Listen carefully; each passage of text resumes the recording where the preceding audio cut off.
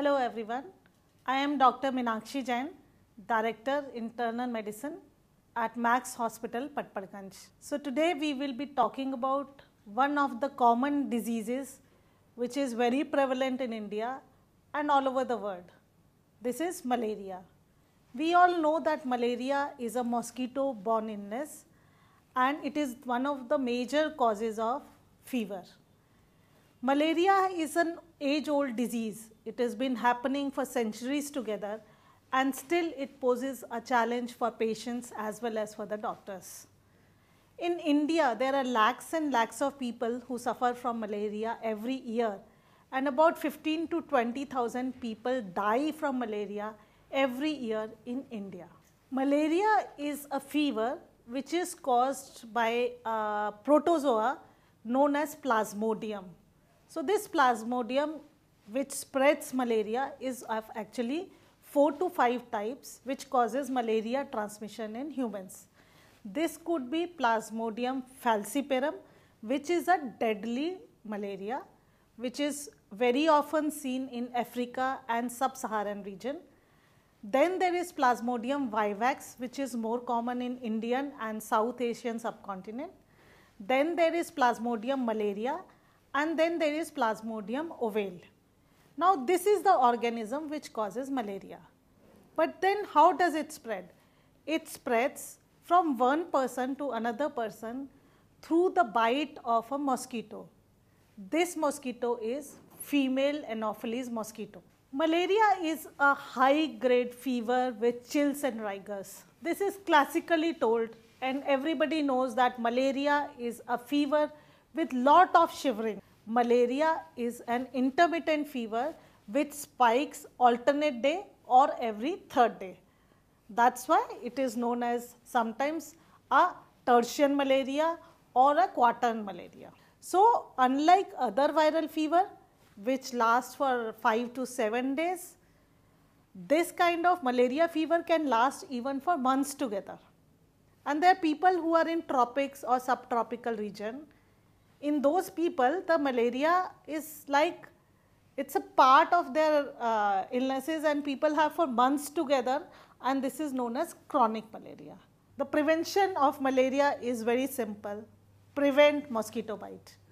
Now the question is how to prevent mosquito bites, because mosquitoes are breeding enormously in tropical and subtropical area and particularly in India.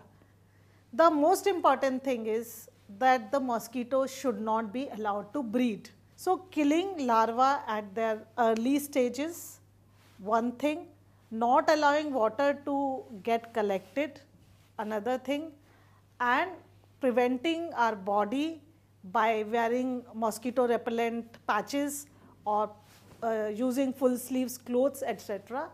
are important to prevent mosquito bites. Malaria spreads from one human being to another human being only through the bite of female Anopheles mosquito. Like in viral fever, like in other fever, it does not spread by coughing, sneezing, touching each other or through food and water or through urine or through sexual contact. So it is only through the bite of mosquito. Another way where by which it can get transmitted is if one takes an infected blood, like blood transfusion has been done and the blood was infected with malaria, it gets transmitted to the other person. A simple test like a finger prick sample and making a smear out of it can detect malaria. This is known as thin and thick smear for malarial parasite. If we spread the blood on the slide and put the slide under microscope, we can actually visualize red blood cell which are containing Plasmodium or a malarial parasites. There are some rapid diagnostic tests which are available which are other than the peripheral smear examination. These rapid diagnostic tests or malaria kit tests, they are available everywhere. Even the primary health centers which are located in remote periphery of India can do these kit tests and the smear examination. So the card method is one of the common tests, then smear examination basic test, then the other tests which are DNA amplification test, these are very sophisticated tests and not available everywhere. Along with this, most of the time with malaria we do get anemia because malaria destroys our RBCs. So we get low hemoglobin. Secondly, we may get jaundice because RBC gets destroyed, so jaundice comes in. Treatment of simple malaria lasts classically for 3 to 5 days. For malaria which is complicated, the treatment may last for a week's duration. And for prevention of relapse of malaria, the treatment is classically for 14 days. There are now cases of malaria which are becoming resistant to the basic drug which we have been prescribing for malaria for centuries together. So for a simple malaria, it is generally the simple drug which are given, and areas where there is resistance to the basic drug for malaria, we give a combination of the higher end medicine, and we generally prefer to give not only single medicine for treatment of malaria, but 2 or 3 medication.